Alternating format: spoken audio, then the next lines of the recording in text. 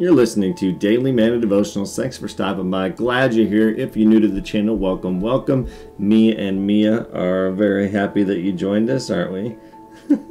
Thanks for coming. Make sure you hit the subscribe with the notification. That's right, you got to hit that notification bell. You can hit the thumbs up if it feels so inclined. You can comment. You can shoot me an email at dailymannamedia@gmail.com. If you have any kind of prayer requests or just something that's going on with you or something you're going through, shoot me an email. That's the best way to reach me in a good amount of time because I don't check the comments each and every day as they don't pop up on my phone. So if you need to reach me, shoot me an email, and there I will be able to get your prayer requests and things in a timely fashion. Okay, the title of today's devotion is Accountability. So let's jump over into that. Accountability. How does accountability help me avoid foolish mistakes? God's response. You are accountable for this decision, Joshua said. You have chosen to serve the Lord. Yes, they replied. We are accountable. Joshua 24:22. Fools think they need no advice, but the wise listen to others.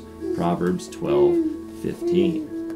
There are probably some dark corners in your life, secret habits and private thoughts that you don't want anyone to know about. If those were exposed to the spotlight of God's truth, you know you would have to deal with them, even give them up. Accountability means answering to someone who will ask you to give an account of your words, actions, and motives, even the ones in the dark corners. Accountability can be painful in the short run, but the lack of it will destroy you in the long run. Your secret sins will eat away at your character and integrity until your reputation crashes around you. Rarely do you see it coming. Determine now to find a wise friend or mentor to keep you accountable. Don't let the darkness take over your heart. That's right. God's challenge. Share each other's troubles and problems, and in this way, obey the law of Christ.